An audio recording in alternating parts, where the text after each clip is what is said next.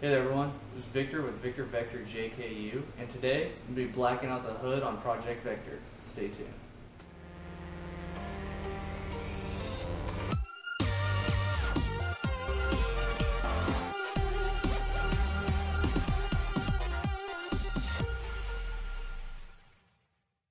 Alright guys, so I just finished up getting the grill inserts installed on my grill.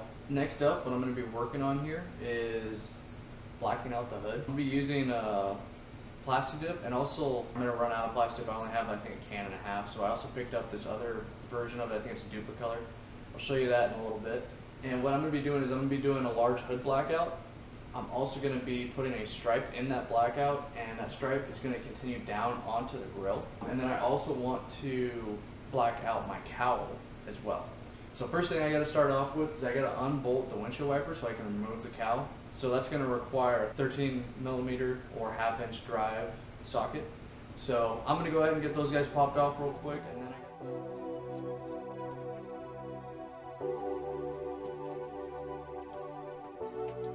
Alright guys, so there are little teeth and it's kind of pressed on there, so you will have to grab something to pry it off with.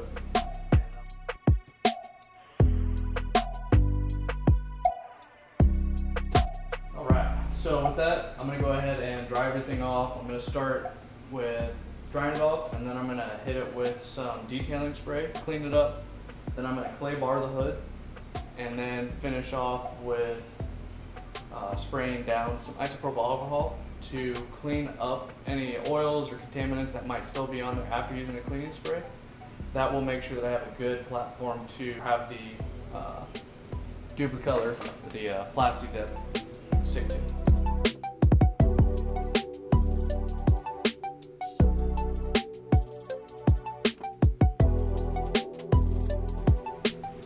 Alright, so the next thing I want to do really quick before I keep going on the top surface of the hood is I'm going to go ahead and pull off the tie down hook on the hood, along with the bumpers for when the windshield folds down, and then also the washer fluid lines and ends. So I'm going to pull that stuff out of the way, that way I don't have to worry about masking around it or peeling the plastic dip off afterwards. It'll just be easier for me to hit now. So I'm going to get that stuff out. So grab your 9mm and we'll go ahead and remove the hood, the windshield tie down from the hood.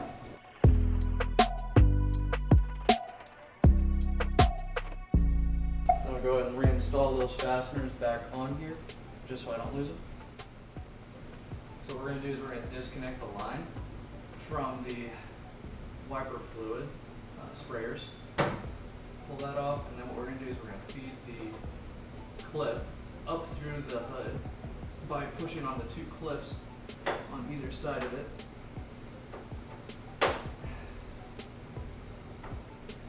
Get those guys out of the way. So there's two little tabs on the inside of the hood bumper here.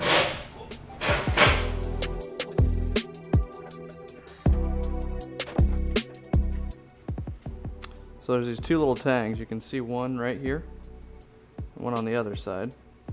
So what I just had to do is depress that in, and then the hood bumper would come out.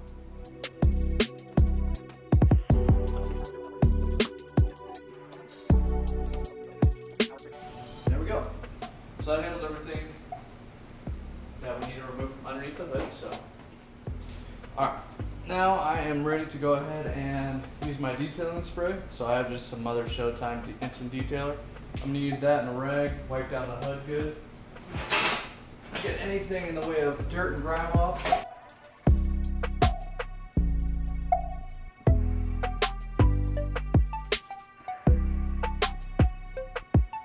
So I'm going to use again the detailing spray with the clay bar. What they recommend doing is laying down a liberal amount of spray and then working in a two-directional manner, basically forward and back or side to side.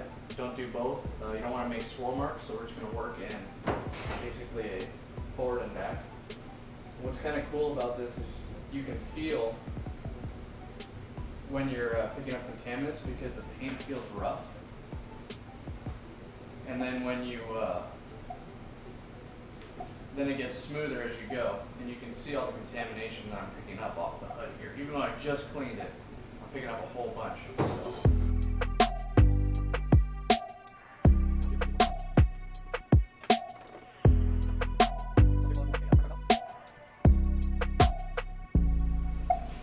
So with that, I'm just going to make sure that everything's good and dry. Get a fresh, dry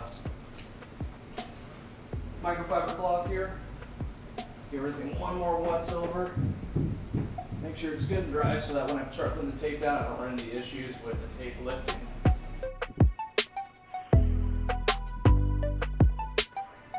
Alright, so now I'm going to go ahead and start laying down the tape for my pattern.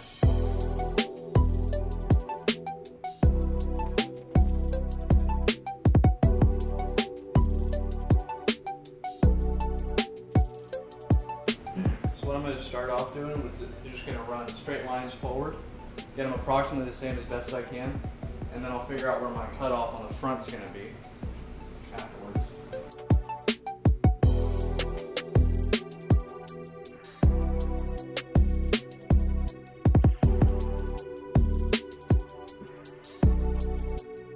So I'm definitely not doing straight lines. You'll be able to see this later when I wrap up, but what I'm doing is I'm actually kind of following the contour of the hood and trying to align with the Willy sticker on the side.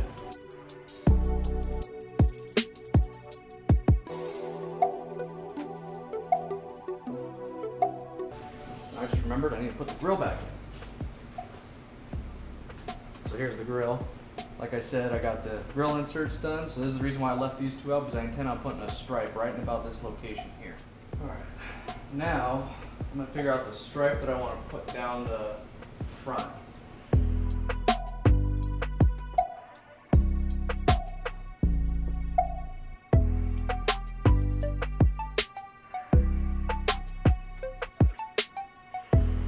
What I'm going to do is I'm going to end up doing 2 wide, and then that's going to continue down the grill right here. And this part I'm actually going to mask negatively. So here I'll be pulling this tape off to relieve, to show the white paint underneath and get rid of the blackout. Whereas on the grill, I'm going to be masking on either side of this, and that's where I'm going to have this actually whited out so that it matches the white paint. So it'll be an inverse of what you see on the hood.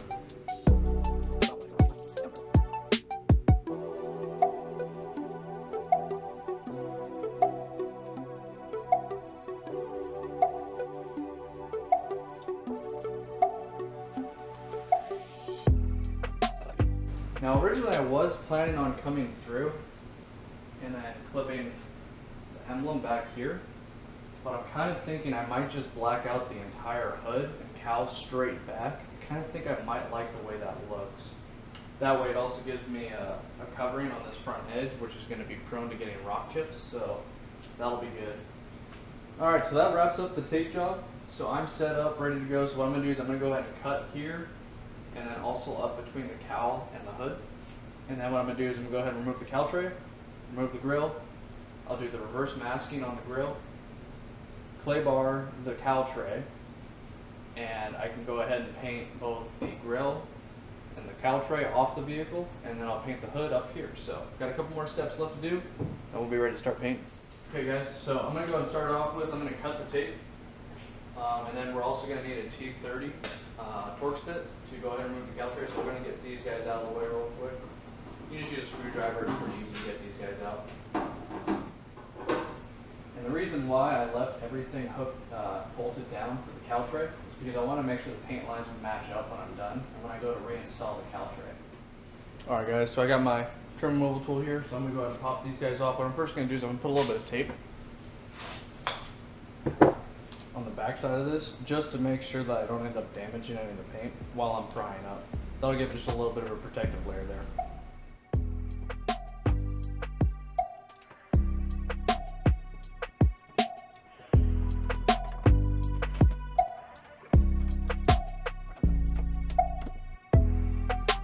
We are all set, ready to start getting some painting going. So I just got to finish up the masking. I'm going to mask off the grill around the ends a little bit, also get the windshield and everything, and then I'm going to go ahead and start laying down some paint.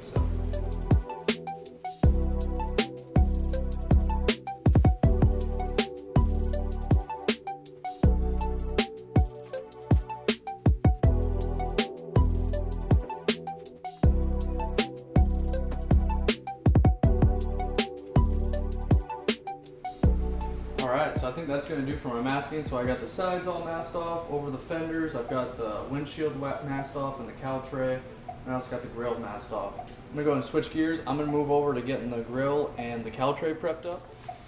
Alright guys, so what I'm going to go ahead and do now is I'm going to go ahead and get this guy clay barred. It's already been wiped down, so I'm going to go and clay bar him real quick.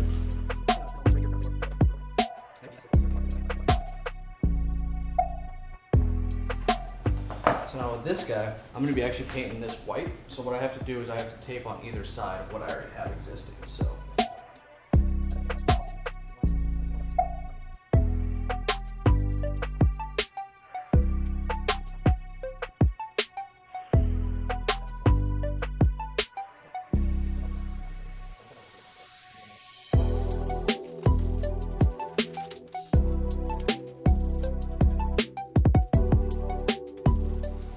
So I'm gonna go ahead and spray down with isopropyl alcohol and everything. So I'm just gonna put down a nice little light coat here. And this is just gonna take any contamination, any oils from me touching it off. That way I don't have anything that creates an imperfection on the paint once we're done.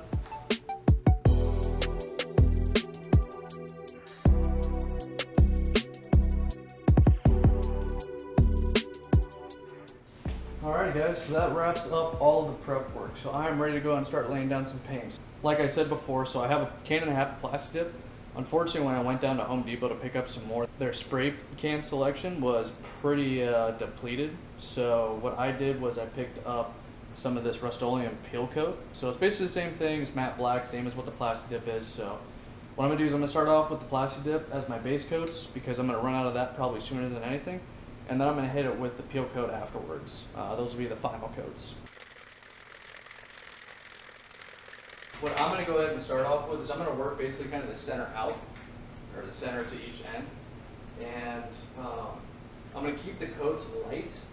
So the first coat I'm going to do a fairly light coat, and I'm going to keep it extra light on the edge where I have to peel the paint, or peel the tape off later, because what happens is this stuff wants to stick to itself and it'll tear or it'll peel away as you start lifting the tape. So I'm going to leave that coat light until I get towards the end, and I'm going to lay down a thicker coat to finish there, peel the tape off nearly immediately. And that should keep me with a nice crisp line.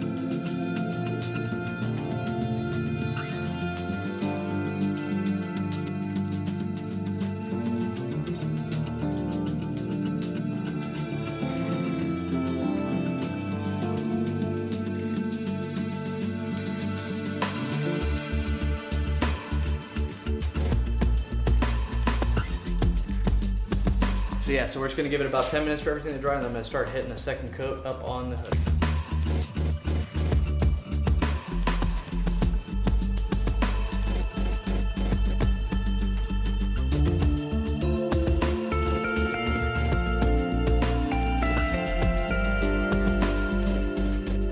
All right, one thing you might have noticed that I did on that second coat there is I try to do full length sweeps.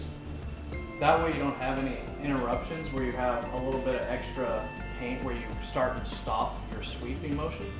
So I try to go from starting point before the edge through all the way to the back edge, beyond the back edge, and then terminate. That way you don't have that area where you're having a buildup of paint where you're starting and stopping your spray. Then a couple areas you need to be focused on is make sure you get all the correct angles around the hinges and stuff, otherwise you're not going to come out great.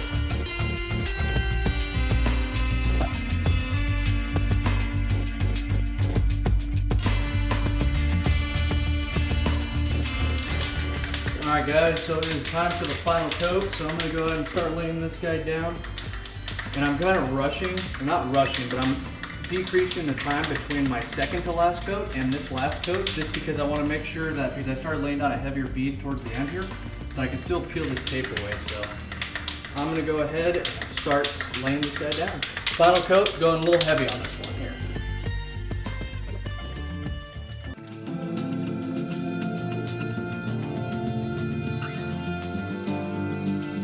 So here, like I said, I want to make sure I go nice and heavy on this outside edge here, because I'm going to be peeling that away pretty quick here.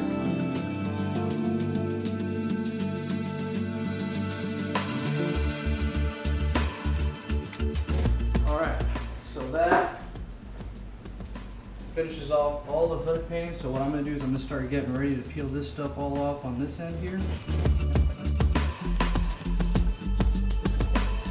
what I'm going to do is I'm going to take this to an extremely sharp angle and peel away. So notice I'm coming almost perpendicular to the paint line as I'm peeling away.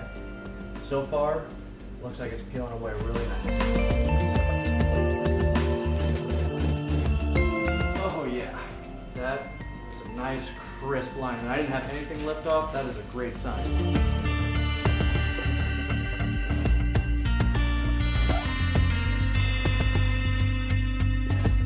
Awesome. So far it's going really perfect, guys.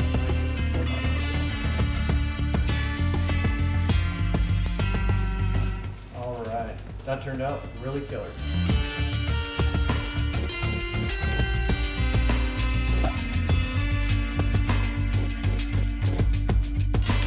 Again, I'm just going to get a nice wet coat right along the paint edge. Going to just let that sit for a second. I'm going to go ahead and paint the grill real quick. Alright guys, it's time to peel the tape off here now.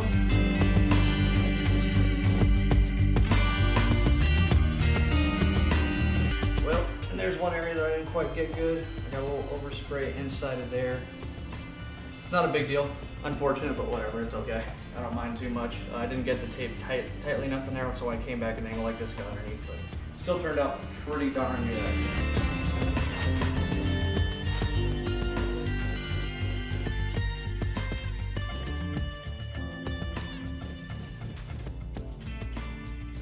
Alright, there we go. Very cool. I think that turned out pretty sweet. Alright guys, this is how it turned out. I think it looks pretty sweet. So it's time to go ahead and start throwing everything back in.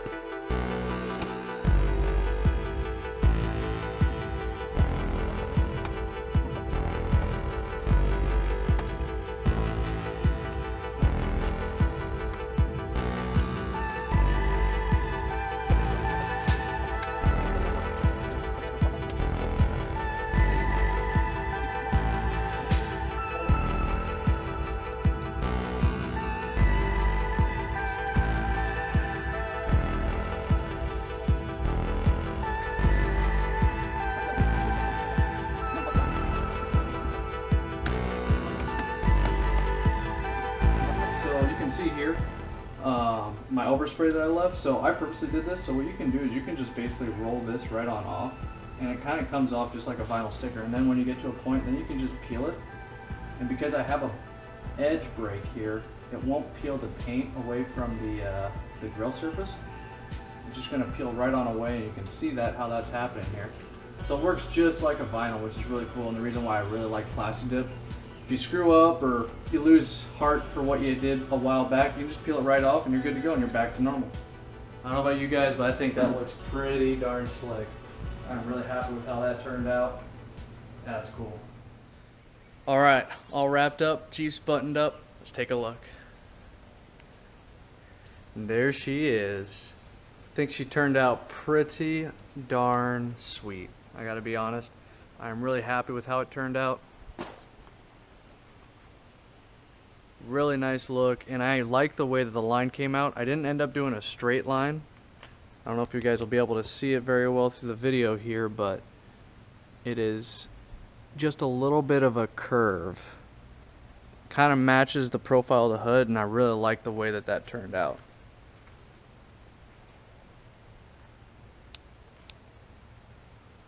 That, and then also the grill, that lined up really well here. The line came through really slick and just passes right on down. Then you can also see how the grill guards, or the grill slot inserts turned out. I think they turned out pretty sweet as well.